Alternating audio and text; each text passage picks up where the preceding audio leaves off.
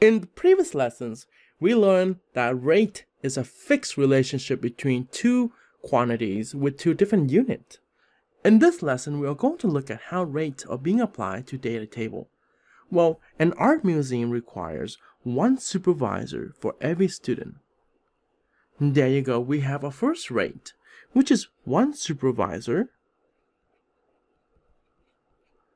for every 6 students. So we have two quantities of two different units, supervisor and student, which can be expressed in this way as well.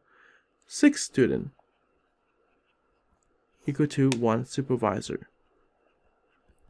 And the reason I'm showing you how to write ratio as a fraction because you need to get used to this, because this is the most important analytical skill when you take upper division science class. Complete the table to determine the maximum number of students can go if 4 teachers accompany the student on this trip. So here's a little tricky part.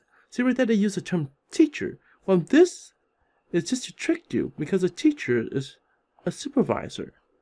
So be careful with that, okay? So let's look at the table. We have 1 supervisor, has 6 students, 2 supervisor. So remember how 1 supervisor can have 6 students. So we have plus 1 more.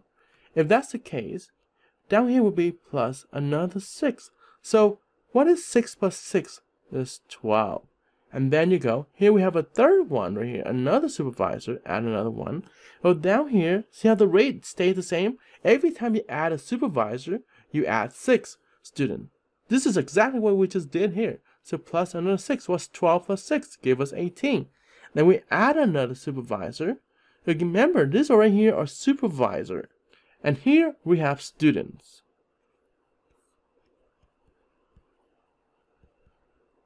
What's 18 plus 6? Well, 18 plus 6 give us 24. So what's the maximum number of students that can go on a field trip with 4 teachers? 24. So in this lesson, we look at rate in the form of data table and how we complete the data table based on a given rate.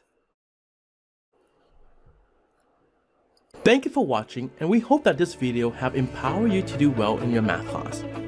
Streamline Ed PD is an all-in-one education training by teachers with the mission to empower teachers to support all students. We have interactive practice that go along with this video. The links are in the description below.